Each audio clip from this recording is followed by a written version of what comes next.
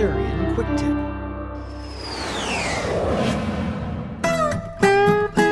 Well, let's say your Safari icon or some other icon was in the dock and now it's gone. Oh no!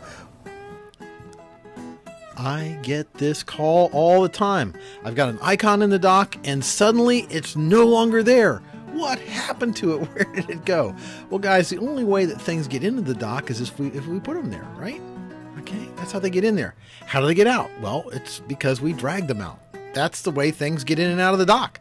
There's no other way to get them in there. There's some shortcuts and things like that, but usually what's happening when an icon mysteriously disappears from the dock is we are such creatures of habit about double-clicking everything in the screen that we tend to double-click the icons down here in the dock, and they don't need to be. They only need one click.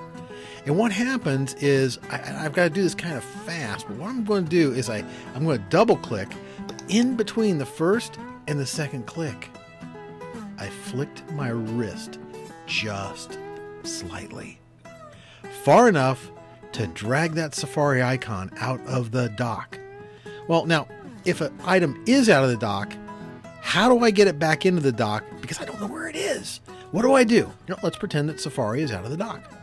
One of the easiest ways to go put that icon back in the dock is just simply go to your Apple menu, come down to Recent Items, select the item that you want because it was there recently, right? And you'll see that it appeared down here in the dock. Why? Because it's currently running.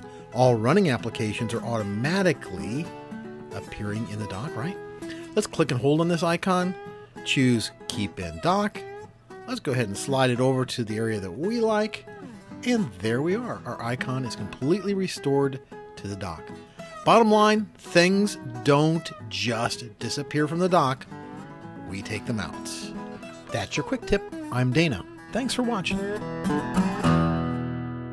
More great quick tips and an awesome free trial of our complete Macintosh lessons series can be found at www.accularian.com/YouTube. And for Macintosh support worldwide, visit www.lookatmymac.com. We can see your screen from here. Keep watching right here for more great Accularian quick tips. Until then, enjoy!